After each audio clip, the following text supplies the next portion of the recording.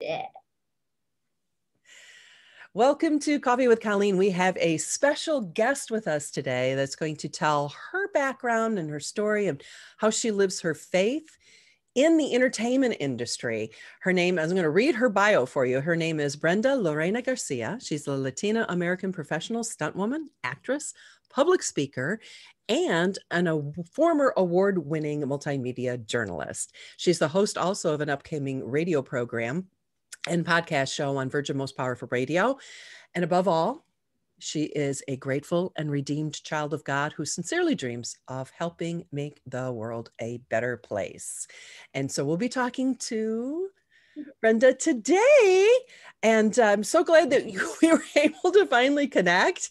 I know I've said this before, anytime I'm trying to interview someone or getting together and the technology gets really bad or we have a problem connecting, I know it's going to be good. And we had that when we did our pre-interview last week, and we had it again today, didn't we? Yes, we did. We must have something good to say, and I hope that the Lord really does speak through us. So yeah, I'm sure it's going to be great. I'm sure it's going to be great. So your background, first of all, I mean, I think people need to know that even though you do look like a teenager, you are not. You actually have a master's degree. Yes, I do. And honestly, this is a little something that is in the works, and now it's public because now I'm saying it, but it was going to be a secret. But anyway, I have been looking into PhD programs for a long time. And so this is an ongoing thing that if it's God's will, I'll be a candidate soon. So we'll see. But it's all in the works if it's God's will. Excellent. Excellent. So you're fascinating. When we had a mutual friend actually connected us. Yes. And she's a very private person, so I'm not going to use her name. And she said, oh, you got to talk to Brenda. I'm like, oh, okay.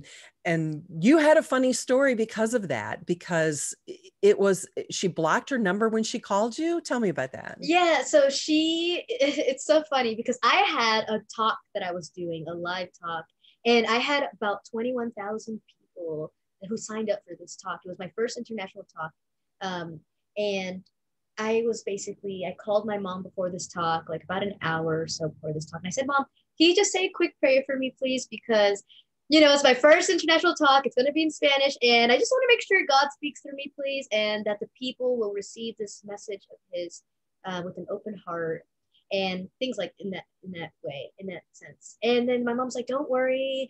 If you need any help, just call Jesus, 1-800-HEAVEN. I was like, Mommy, you're not helping me right now. It was really cute though. But I was like, Mommy, can you just tell me that yeah, sure, I'm praying for you right now.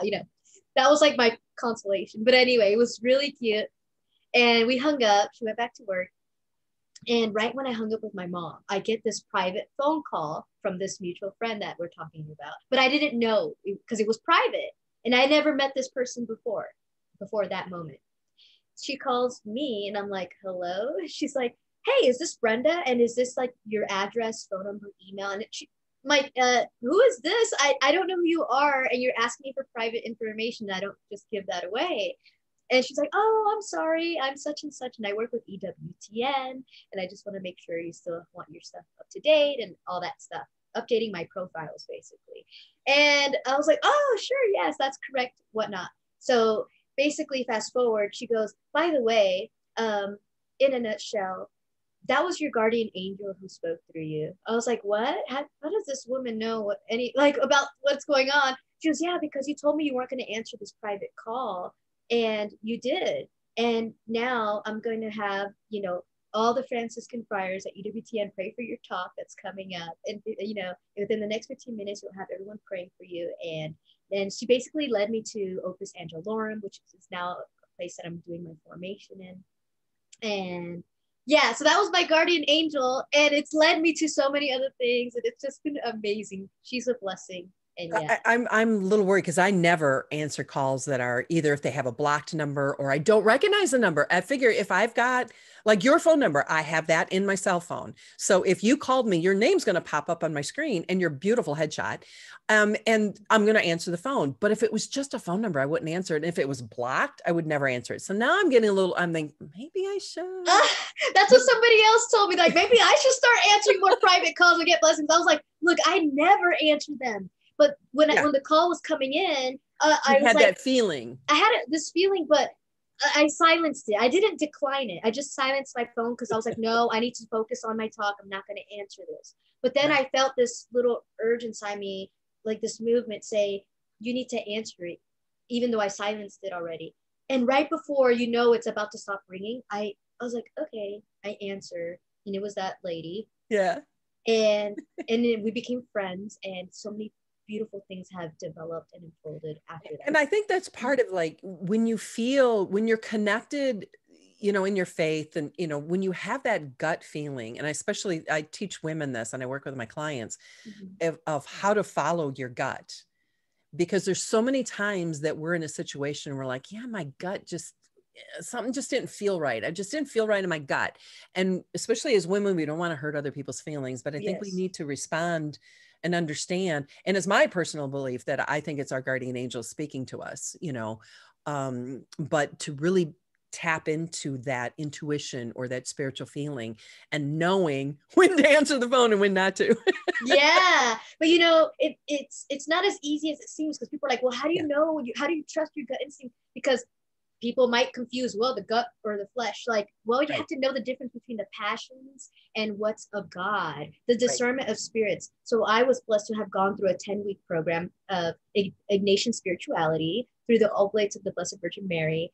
And that has provided me so much insight and wisdom. And it's this type of soul food that just has no price tag to it. It's amazing, infinite value and worth.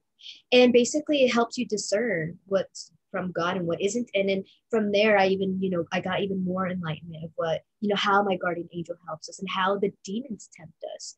And so it's just very beautiful. I highly recommend it to all the listeners to look into like the Ignatian spirituality, discernment exercises and things like that. Right. We'll have to get a link for that when we're done so that I can include it in the show notes. Sure. So, all right. So we can go on about that kind of stuff all day long. I know. And we might get back to it. I know we will actually.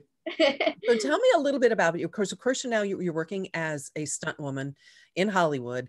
And I think you've also done some speaking roles on different things. So you're really, and I looked at your IMDb page and I went, oh, I've seen that. I remember that scene. And then I watched your reel. And I'm like, oh my gosh. So I mean, you're not just like, oh, I'm an actress and so, in Hollywood. No, you're actually a busy, working, active on big shows and stuff. By the grace of God and for his glory. Yeah. And it's one of those things. Now I know a little bit about your story. I don't know everything. So I want to learn a little bit about, I know you grew up in Southern California but you weren't, nobody in your family's in the entertainment industry. And it wasn't like, mom was a big star and got you involved. I mean, so there's a way that you were guided into this industry. And I then I want to dig into how you maintain your faith, because I've done some work on some movies and some, little things, little tiny things here and there, so I know the temptation of being in the industry and things that are presented. So I want to dive into how are you able to maintain your faith and work in this industry. I don't want to call it like an evil industry, because I know a lot of very good people that work in the industry. And I know somebody that teaches script writing. And so she can have Christians go in and work on, for example, we were talking before we started recording about working on a soap opera. And so she has people as Christians that are writing for soap operas, and they're big. Oh, cool. Yeah, they're like so happy and excited. They'll call her and say, guess what, Barbara? I wrote a script and it was accepted. So now this girl is not, as a teenager, now we change the scene. So she's not going to sleep with her boyfriend. Oh, that's We've awesome. Actually been able to change the script where she tells him no. So there's these. I love that. Right. Oh, praise God for the Christians in the business. We need them. Yeah. So I want to talk about that. So tell me about your background. You grew up in Southern California and how you got to where you are now. Wow. Okay. I could like I feel like my life is a movie, and I'm not even exaggerating. Just because I've always been a very meditative person, and which I believe now that is a gift from God, because I realize that a lot of people don't have that gift to recognize those things that we were talking about, just like the discernment, what comes from God and whatnot. But basically, I grew up in Los Angeles, born and raised, and I always had, dreams of being in Hollywood because I've always been the performer type. I love entertaining, and I just love this type of work. I've always loved it. So I grew up, in school taking theater performance classes, singing, music, dance. I mean, everything of the creative arts, everything you can think of. And so um, I did it for fun because I was growing up in school, and, it was something that we could do, but I didn't think I would study it and eventually actually work in it and make money in it. I just didn't think it was really possible. I know it sounds like a lack of faith there, but it just seems so far fetched because most of the world doesn't do it. It's really hard. And I knew that you have to be like, related to somebody or something to get in. And so I just thought it probably wouldn't happen. But I didn't close that off as a, it's no longer a possibility. It was always just a big dream. But I nonetheless continue to live my life honoring God in the joy He has given me. But I studied. I don't know if it would be a more traditional route, but I ended up going to college and studied like I have a double associate's degree. I have one in looking at it right now, liberal arts and sciences with social and behavioral sciences, and the other one is in liberal arts and humanities. So that one did the more theater stuff, music. And then I have a double bachelor from Cal State Northridge, where I studied my bachelor's in broadcast journalism and Spanish language journalism, where I went to work for Telemundo in Los Angeles, which is like a Spanish NBC affiliate.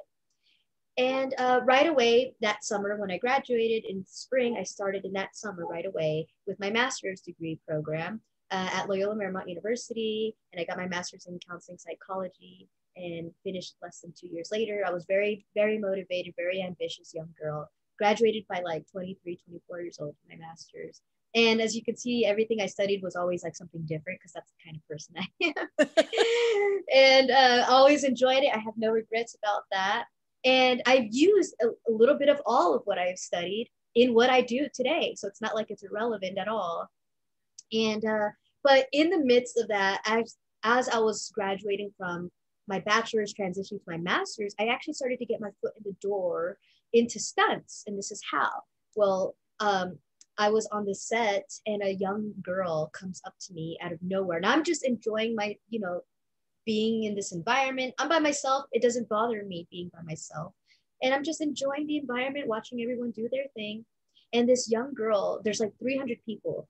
She comes out of nowhere from like the back of the bleachers, and she comes and she sits next to me. It's a total stranger.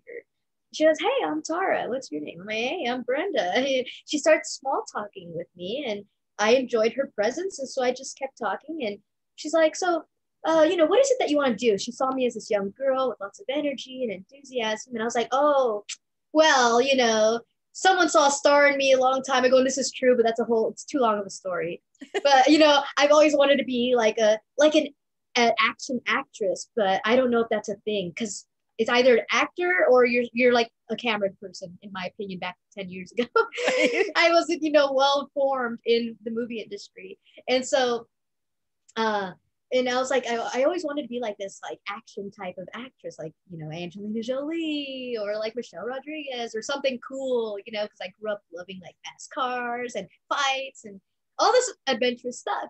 And she's like, "Oh, that's cool. That's a real profession." I was like, "Cool. Well, that's what I've always wanted to do." No, she's like, "Seriously, it's a real job category called stunts." And I didn't know that. I had no idea because like I seen stunts, but I thought the actors themselves did it because it's just so seamless. I didn't know they had stunt doubles. I was that ignorant. Right. And so I didn't know. And she's like, "Yeah, seriously, it's called stunts." I was like, "Okay, well, that's what I want to do." And then she's like, "Awesome." Well, I told her about my background, of course, as I was mentioning to you. I did gymnastics. I did some martial arts later in life in my 20s. But then in between the gymnastics phase to later starting MMA, I did skateboarding and I just did a bunch of different sports throughout my high school years. And so I told her those things, and she's like, "Oh my gosh, yeah, so stunts is a real thing." I said, "Well, that's what I want to do." She was cool. My dad's a stunt coordinator. Oh my word. I was like, "Well, cool. I'd love to meet him someday." She's like, "Oh, sure. He's standing right over there." I was like, "Oh, divine providence." It was so funny because in that moment, I wasn't thinking like, "Oh, this providential thing." I was just so in the No. moment and so happy, and I just followed her lead. And she's like, Daddy, this is my new friend Brenda. And I didn't know that her dad was this legendary stuntman either. And so anyway, she introduced me to him, and he ended up hiring me on my first stunt job ever. And history was made from there. And so I'm so Wow. thankful for them. How Yeah. did you end how did you end up being on set? I mean, this is totally outside of your Yeah, circle of yeah. Well, because I was working as a reporter, and there was a set, but like we were on a okay. break, and during the times where I was collecting sound bites for other reporters, I was kind of assisting since I was newer. Oh, okay. Yeah, so it was outside. It was lunchtime or whatever, and there was a set, and it was like it wasn't like it didn't look like a closed set because I didn't notice anything, and at the time I started off doing background before I even did stunts, so this was like something that I didn't even know like it was a possible transition. And so at the time I was, standing in on shows too. And so I had that opportunity, and that's how I came about being on that set. And that's how she and I met. And that's how I ended up meeting her dad. And that's how I ended up getting into stunts from there. Wow. Yeah, Yeah. because if you haven't been in Southern California, it's kind of funny. You can be just walking down the street and all of a sudden you're tripping over cables and then Yes. Isn't you're that on funny? You're on you're a on a set. set. I I'm know. like, oh, sorry, I didn't know. And I had a friend of mine she was out, absolutely no acting experience whatsoever, nothing. And she's out in Southern California. She was in LA at a business meeting, and she had like 3 or 4 hours between these two business meetings. And so she was walking down the street, literally tripped on some cables and didn't realize that she was now on set. They were shooting, and she just kind of like walked right on. And Yeah. so they were like, actually, we can use someone. And so they just handed her a script, gave her a couple of lines and said, "You fit, we My need a goodness. waitress." And she's like, "I got a couple hours to burn." And so they put her in, send her to costuming. She gets changed. They give her a couple of That is lines. They hire her as a crazy. waitress. She's a multimillionaire. And No she's like, way. sounds like fun to me. It's amazing because sometimes things like that actually happen. But like I was even walking down the street one time, like years ago, and I had no idea they were filming something. At this point, I was already in the business, but it didn't look like a big set because they were inside of like a comedy club or something. Right. And someone was like, "Hey, are you busy? Because we can use someone inside." And I was like, what is going on inside, And so I had to find out the details, and they made me fill out some confidential stuff. And I was like, oh, cool. Okay. But yeah, it's just cool how that just happens in Hollywood sometimes. But Hollywood has moved to other hubs now. They're in Atlanta, they're in Canada, they're in New Mexico. So Hollywood is expanding. It's been, Very much. Yeah. I yeah, think I told you before, a friend of mine is a photographer, a cameraman, and he's up in Vancouver. in So Canada. he does all Yeah. his stuff up there. And I know I was up in Michigan for a while, and they changed all of their rules and laws for filming. And so a lot of things were shot in Michigan for a while. And the Michigan's like, hey, we're missing out on money. So they started taxing, and Hollywood moved someplace else. So yeah, they're Yes. always moving around, but Yeah, because they get supposedly more tax benefits like in other states and stuff. So right. it helps. Well, and you were telling me before, because we're recording this at the end of January of 2021, and you said that they just shut down production again. So you're between. Yeah, this is like a hiatus phase for basically everybody, unless there's some sort of exception that I don't know about. But we Right. got an email through my union, my guild, that there have been new temporary shutdowns until further notice, or hopefully, you know, late January, early February. So hopefully things will start picking up again. Right. But they just kind of are doing this supposedly for safety precautions, taking those extra measures. So, and I don't say supposedly because I don't believe in this virus, but I know that there's sometimes that I feel like maybe, I don't know what extreme is. Is it, like for our churches, I don't feel like, they should have been shut down, but that's a whole other topic. Yeah. But anyway, so we were talking about how do I keep my faith? Yes. Yes. How do you keep your faith on set? I mean, or have you not run into problems? I I mean, have ran into okay. problems, and I, you know, I had a problem before I had my reconversion or reversion back to the faith. So before I had my new encounter with God a few years ago, I had a lot more temptations to compromise for certain roles because I was like, ooh, the money and the other fame possibilities that will lead to more possibilities to make more money. And that was a true temptation. And it's kind of embarrassing now, but it's a true story. I mean, if you're a Catholic or Christian in the business and you have really encountered Jesus, you'll know that this is like unfortunate that you even thought this way, you know? Right. But because once you encounter Jesus, you never want to even be the same again. Right. But yeah, at the time I had these temptations because like the money's good and the opportunities that come with other opportunities. So then yeah, I struggled and I would ask like my family or other people that I know, like, should I do this? Even though I knew I shouldn't do it, but it was so tempting. But thankfully, I didn't end up doing it. So that's the good thing. I didn't end up doing certain roles that would So require if me you like take off my clothes. let me dig a little bit. Okay, that was what I was going. Let me dig a little bit deeper and like what specifically, and you don't have to name names Some of or it was names. sexual. Yeah, Like but you don't have to name completely. names of shows or whatever. But it was Okay. like, okay, so I auditioned for this role and I got it, or I didn't get it, or I was on set and went. So was I it more of an was, impurity thing where oh you yeah, were? I was totally being offered the role to do a job where I'm naked and and having sex or not really having sex but about to. It would And be a sex scene, yeah, it would or be a yeah. sex scene. And I was just like, well, that part wasn't the one I questioned, like, oh, the temptation. That was a different role. That's where I just had to take off clothes and I was in a bikini and the top falls off or something. And I was like, that's not too bad. And that's what I was thinking back then, and it is. And that was the one I was tempted about. So there's the detail on that. But the one where I was being asked to do the sexual stuff, and I was so offended by that.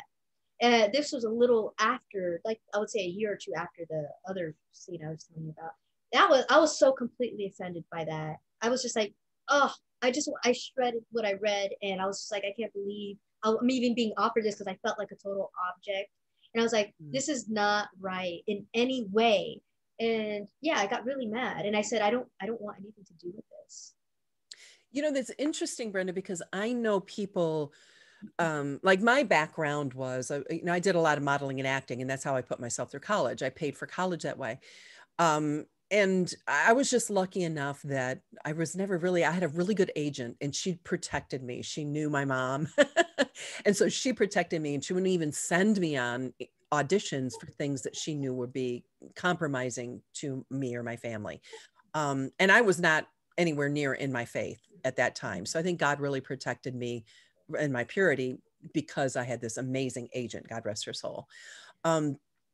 But I know so many people who said and told me and encouraged me because it worked for them. And they're names that people would know. I mean, and these are people that I worked with in New York.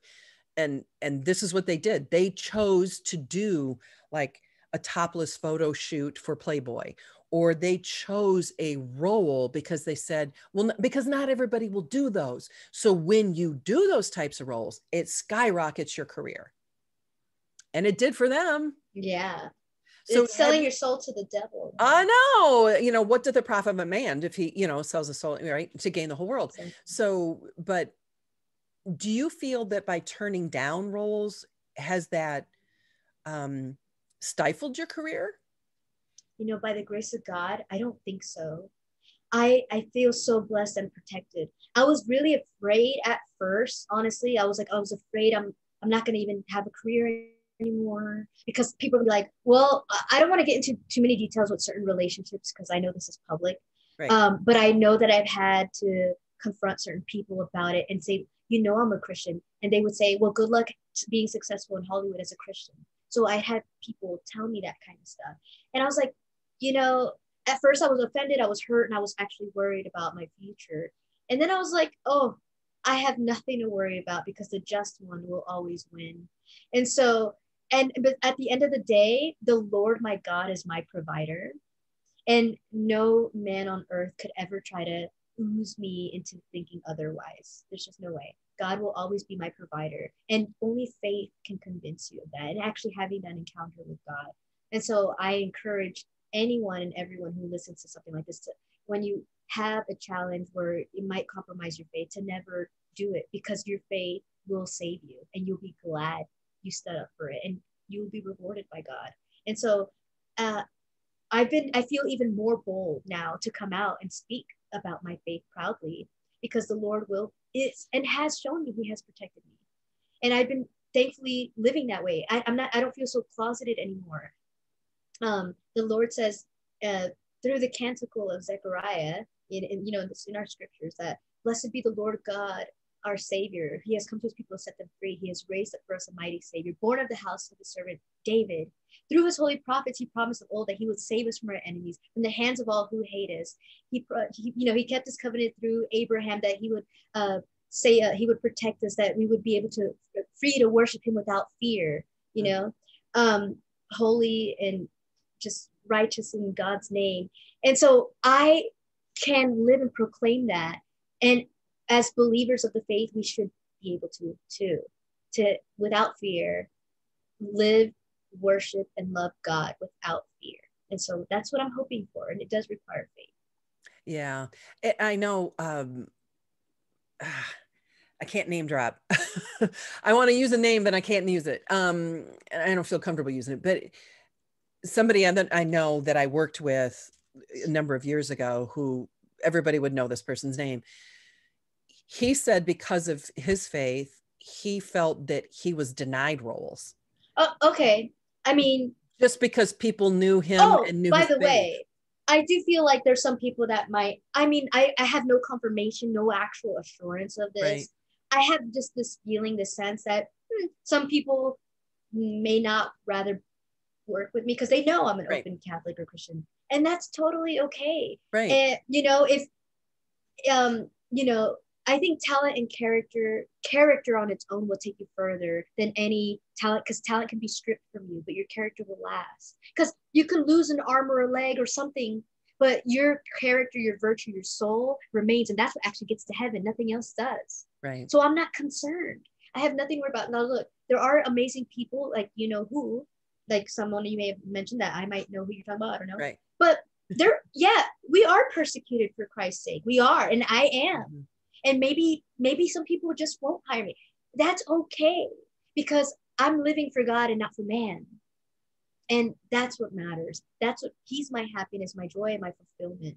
And so long as I know that someone closes a door, God will open 2 more doors for me. And I'm living that.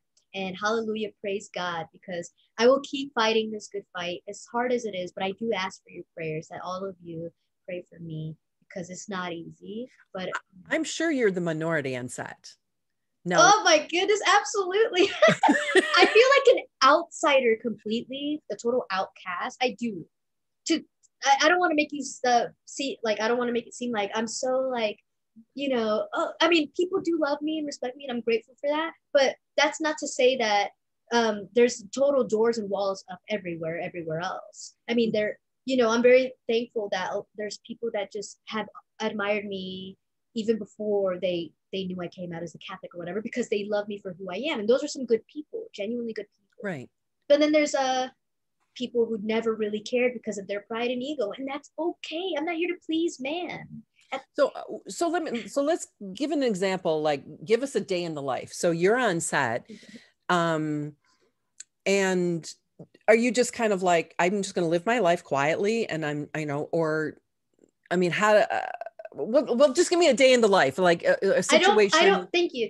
I appreciate that question. I don't premeditate my days like that or plan it out in that sense. I kind of plan my future in a different way as a business entrepreneur type of girl, but that's a different way. I start my day every single day with prayer. God always comes first, and daily mass at 6:30 a.m. Unless I'm called to be at work before 6:30, then I can't, but God understands, and I try to make up for later afternoon, or it's not like I'm obliged. I just do it because I love God and I thank him, and I desire the sacraments every day.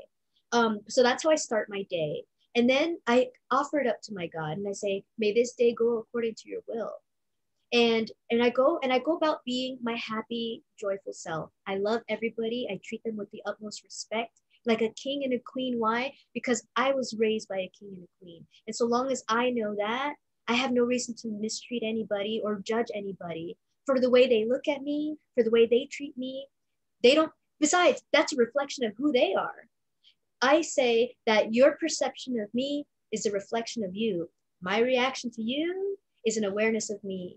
Right. And so at the end of the day, if I feel any mistreatment or some sort of judgment or something harsh, rash coming from someone else, it's not about me, it's about them. It's a reflection of who they are. If they don't like to receive someone who exudes joy or happiness and true, genuine desire to see people happy and whole and free, then that's their problem. And I'm not going to force myself or impose my values or beliefs on anyone. I think St. Francis, this might be attributed to him, says, preach the gospel at all times and when necessary, use words. Exactly. I do my best to not talk. I really don't like to talk that much. I mean, I like to talk to you, and there's people I could talk to for hours, but I don't go around just saying, look at me, I'm a holy Christian girl. Look how awesome I live my life pious. I don't do that. I'm just happy. I love playing silly games with people. I love being funny. I love being giddy. I'm just trying to be myself, and that's who I am. And being Catholic or Christian didn't take that away from me. It just made me take who I am more seriously in a moral sense, and for the respect and treatment of others, because God is great. So that's what it's done for me. And I feel that and people who, there's a lot of time on set where you're just sitting around doing nothing. Yeah. And I love making friends with people. I don't care who they are. I don't care if they're a different religious belief. I don't care if they're a different race. I don't care if they're homosexual or transgender. I'm not anyone to judge. That's not my place. I'm not going to go off and telling people that's not who I am. Now, if I know you, if you're my family, if I loved you for a while, that's a different story. There's fraternal correction involved. But that's where admonishment comes in. That's a corporal work of mercy. But if I don't know you, I have no place to tell you who you are, because I don't know where you stand with God. So that's not my place. I'm not called to go tell people everybody's wrong and I'm right. It's not who I am. So well, and first of all, that's how Christians are supposed to be, right? Stay in your own lane. Fraternal correction has its place in your sphere of influence, but we don't know other people's. And I think we were talking about this last week. We don't know other people's stories. We don't know where they stand at that moment with God. God invented it. And if you come in with this judgmental, like, or just like pushing your faith, or, you can end up pushing people further away from God and not the opposite of what God wants. It's the opposite of what God wants. That's why we're called to love mercifully. And when you do this, have this compassionate love for others, it's beautiful because you're humbling yourself. You're putting others above you. And I don't say that in a weird way, like, everyone, it's hard to really describe what I mean by that, but it's really about having that courteous, that like our Lord was a gentleman, you know what I mean? Like, so is our guardian angel. They wait until we invoke them. So I'm not gonna be like, I'm coming in and I'm gonna tell you what to do. And I wait for the invitation. And that's when you have to be receptive, cooperative, and meditative on this Holy Spirit, because you will be called at a certain moment to go minister to somebody. So you have to be aware of that. And that's what I do. I wait for my moment because I have been sent on mission. And Hollywood is the hardest Calcutta I could ever imagine. And that's my mission is in Hollywood. And so God willing, with his grace and his help, I will. In a way, it sounds like you're so surrounded by not Christians, right? Totally. Or people that aren't acting in a Christian manner, or it doesn't even have to be Christian. I mean, just somebody that is not adding in a virtuous or honorable manner. And it's almost like, I don't want to say easier, because it's definitely not easier when, a higher percentage of people around you don't share your belief system, right? It's almost like, okay, well, whatever, I am who I am, so take it or leave it, but living a pure life, I guess, in an impure surrounding. Because I remember when I first went to Southern California and I had a bunch of little children, I had 4 little children at the time, I just looked around, I'm like, I don't get this. I mean, it's just, I mean, even That's on the funny. news, it's like, what's with I low know. cut tops and the, that's not the industry. That's not when I Oh, was working Spanish in news there. is worse, by the way, because the camera even shows underneath the table. I'm like, God. I'm like, Spanish news is so much worse than the English news. Trust me, I know I worked in Spanish news. I was going to say, Yeah. and it's Part the of the reason why I left. But anyway. hot blooded Latino, right? Exactly. So, and now, so one of the things, and look at the time, I mean, things are really, really clipping along here. But I really like what you're saying about you live joyfully, just being. And I think that's probably a good example to other people. It's like you said, you live the gospel and sometimes use words. It's just being a loving, joyful person is attractive. And I think as a Christian, we want other people to want what we have. And if we are mean to other people or judgmental with other people, nobody wants to be like that. Nobody That's not a wants good what sign we, of Christianity. no, it's Yeah, not. that's very Pharisaic, you know? Mhm. It's not what God asks us to be. Right. Um, yeah.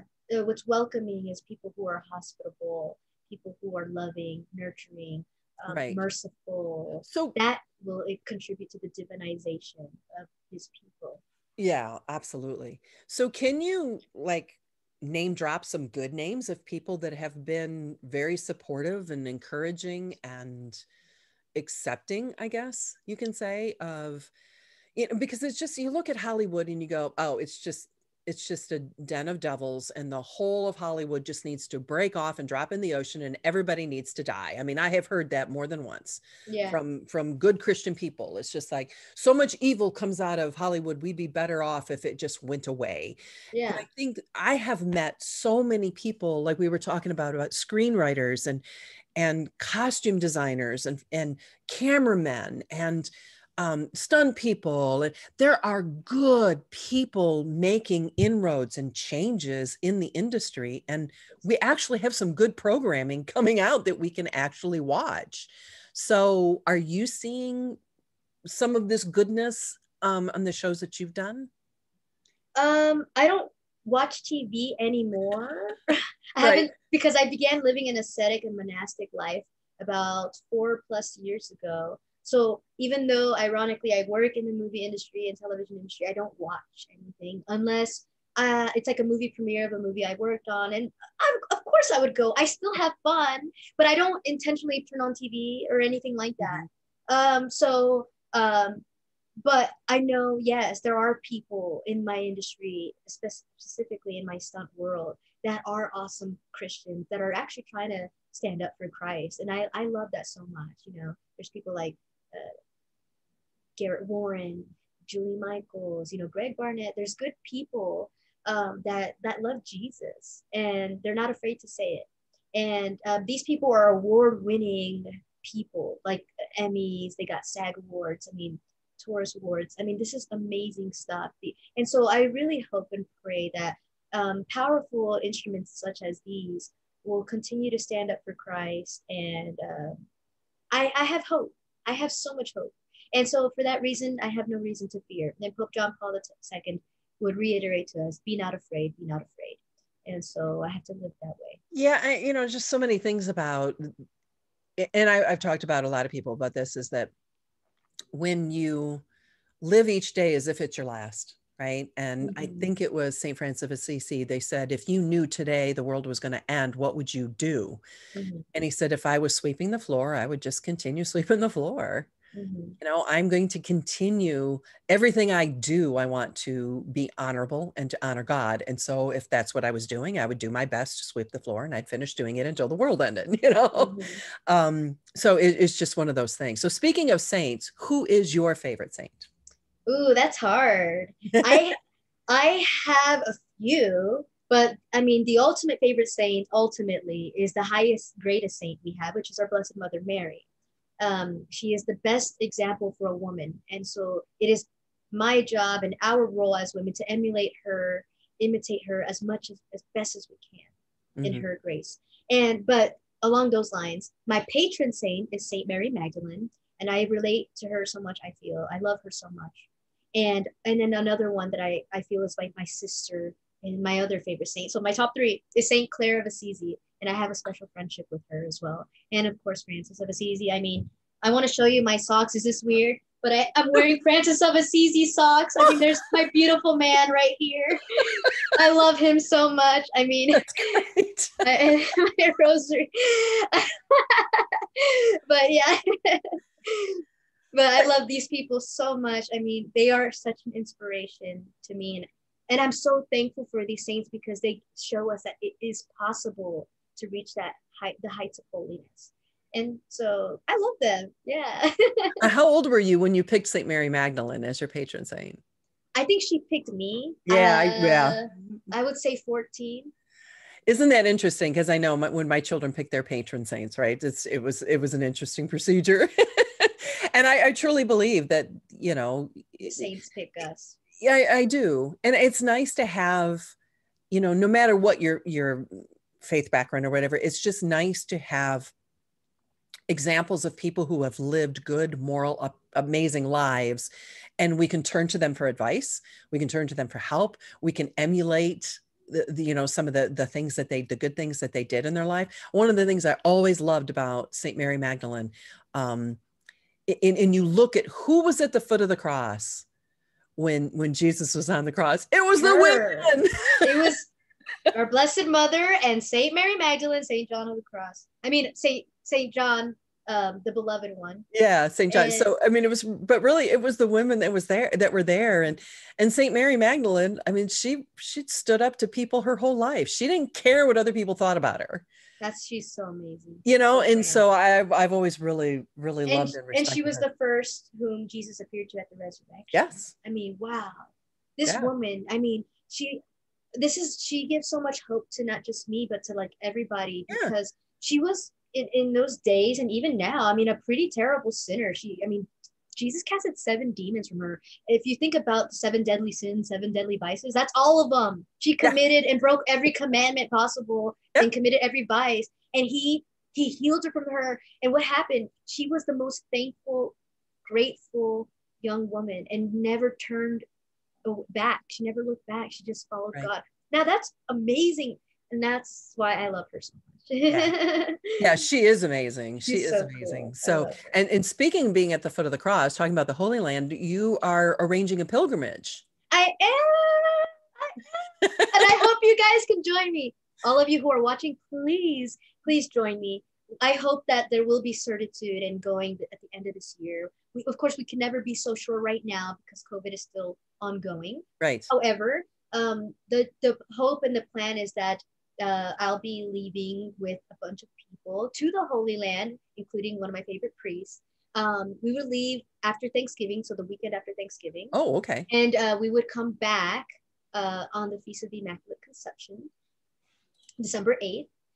December 7th or 8th, one of those two. Right. I know her feast is on the 8th, but we might come back the day before. We'll see. I have to confirm. But I would love if you guys can join. I would be helping, leading and showing around, but I'm not the tour guide, I'm just the host. But I'll be providing spiritual reflections, prayer. I'd be happy to meet all of you. It's going to be a good time. It's not only going to be fun, but it's going to be deep, because I enjoy the profound things of God and to transcend everything that I see and experience. And I hope that you'll be willing to join me. So good. Well, I'll have all that information of how to contact you and everything. Yeah. It's gonna all be in the show notes. I would love that. So people can reach out to you there. And if final question. Sure. Now, looking back on your life, looking back at the younger you, what advice now as the adult who's already been through it all, what advice would you give your younger self? Don't care about the harsh people that try to destroy the good and the joy that's in the inside of you. Because I had an encounter with evil, unfortunately. And as a young girl, I have always had a very innocent, pure, even naive outlook in life. And,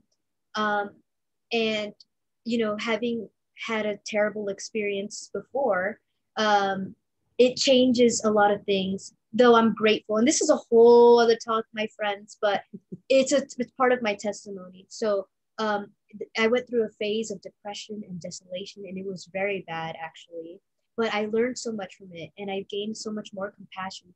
But what I'm saying is that there's people that I've come across after I got healed from this temporary circumstantial depression that I went through and desolation, who tried to steal and destroy and kill the joy that God had restored in me. Because I've always been joyful, but there was a moment in my life that joy, well, my friends say they still saw me joyful, but I didn't feel it. But apparently I still was. And that's a gift. Apparently. Anyway, so but there's people who want they want to steal that from you out of envy.